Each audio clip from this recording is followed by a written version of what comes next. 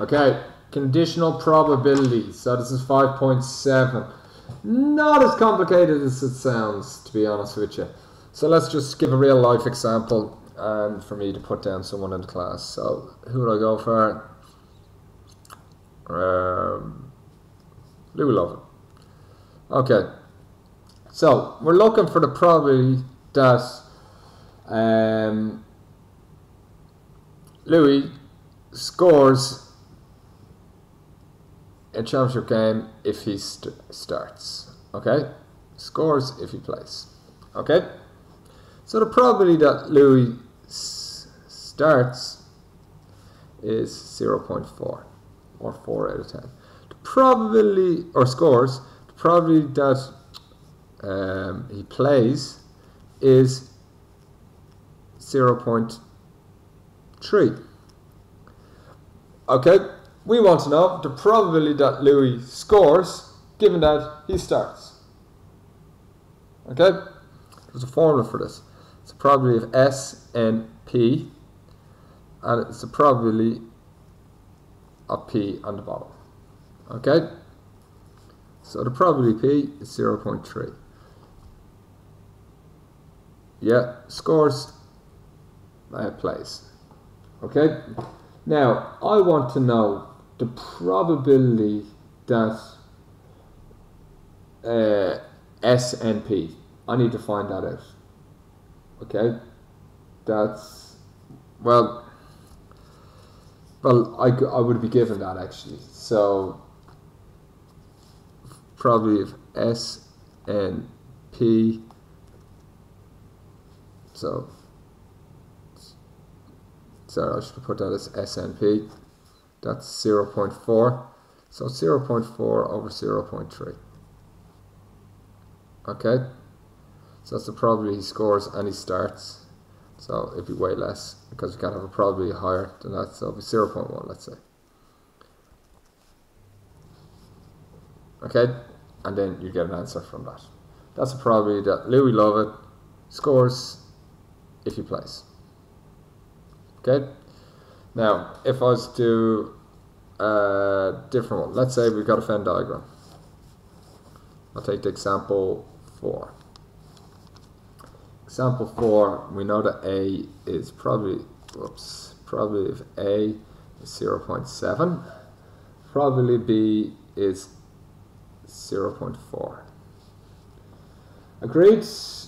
I need to kind of find out what the middle section is if I know that the outside doesn't take in anything else. It's not that difficult to find out the middle section. That's probably A, that's probably B. But if the question gives me the probability of A given B is 0.3, the very first thing you should write down after that, probability of A given B. Go back to this formula. That means B goes on the bottom, probability B, and the probability of A intersection B, which is what we're going to be looking for. That's 0.3. The probability of B is 0.4, and that's probability of A intersection B. That's going to be 0.3 multiplied by 0.4, 0.12. So that's 0.12. Take that away from point there, that's 5.8. Take that away from this, 0.28, sorry, and then we've got it there. All of that will add up, hopefully. And yes, we've got. Then you're saying, well, what's the probability of outside here? Well, that's going to be 1 minus all of them.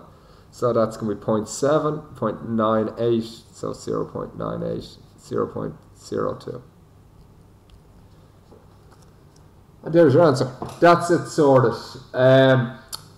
Genuinely, for this, all you need to remember is the second you see probability of x given y, it's a probability of x and y all over the probability of y.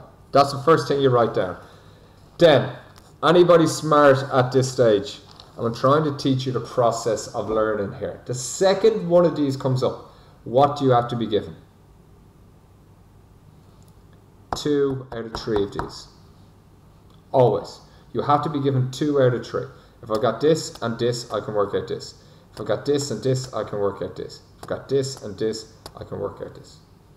Does that make sense to you? I really hope it does, but it's never harder than that. Like, it's really, really, really not. So this is the next important thing. You've got to pay attention for this. This work now is between Thursday and Wednesday. You've nearly got a full week. So here's my recommendations. Thursday, you do 5.7. You do a little bit on Friday as well. But Friday is also revision.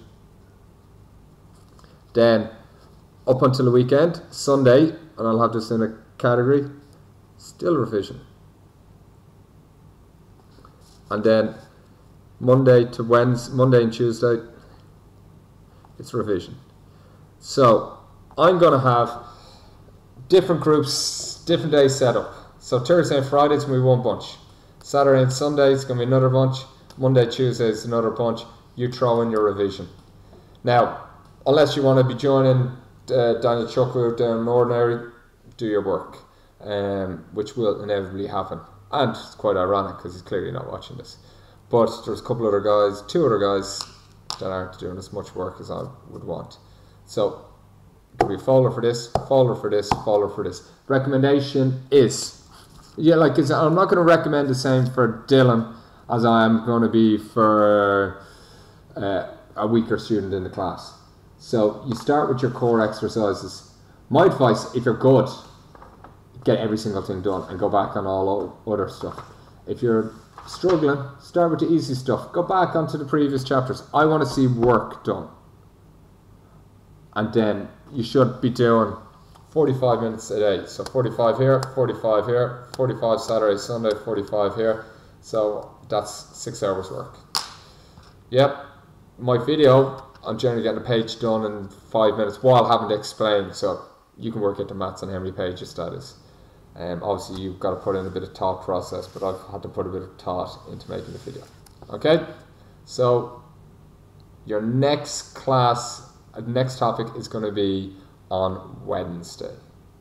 Okay, and that's probably done for this. And I'm not giving you past papers because wait till 6th year for that, for this topic.